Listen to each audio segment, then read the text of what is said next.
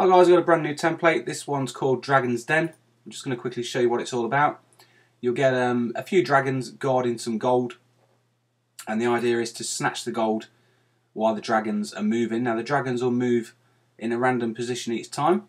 You can see, if you touch a dragon then you'll lose a life.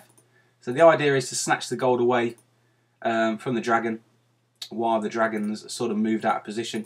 If you touch the dragon while he's back over the gold, you'll get an ouch come up and you'll lose a life. Now this template will teach you how to reuse a single actor.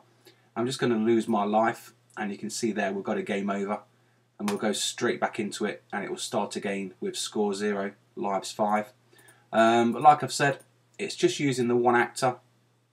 We've got one actor there for gold, and we've also got a single dragon actor as well.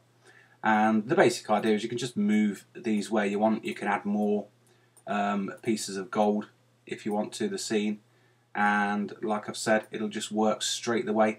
The dragon, it'll just move up, down, left or right, and it won't let you snatch the gold if the dragon is over the gold. So you do have to wait for the dragon to move before you can snatch the gold. So there's some nice bits of code in there as well. And obviously you can see the dragon there as well. Like I said, it's just going to teach you how to reuse single actors to fill the scene and still make a decent template, a decent game from this. So I'm just going to quick play here, click play. You can see now we've got loads and loads of dragons on the scene, so it's pretty easy just to go in and edit this one. I'm just going to die quickly. I've not put the right layer on those ones, but you get the general idea. And yeah, it's going to be 99 pence.